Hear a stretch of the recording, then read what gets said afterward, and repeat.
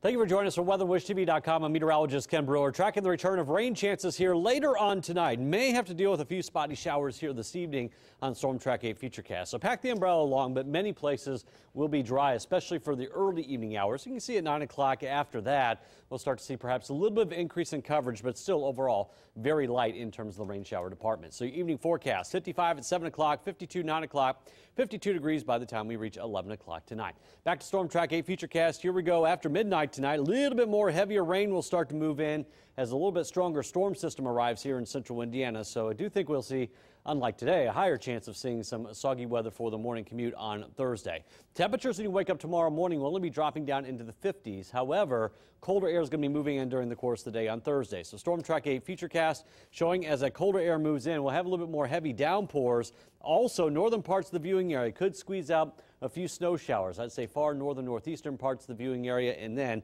the precipitation chance will start to move out late tomorrow night, and you'll see an improvement in the weather here in central Indiana. So your Thursday planner forecast, 51 degrees at 9 o'clock. Hit or high around noontime in the lower 50s at 52, and then we'll begin the cooling process by tomorrow afternoon.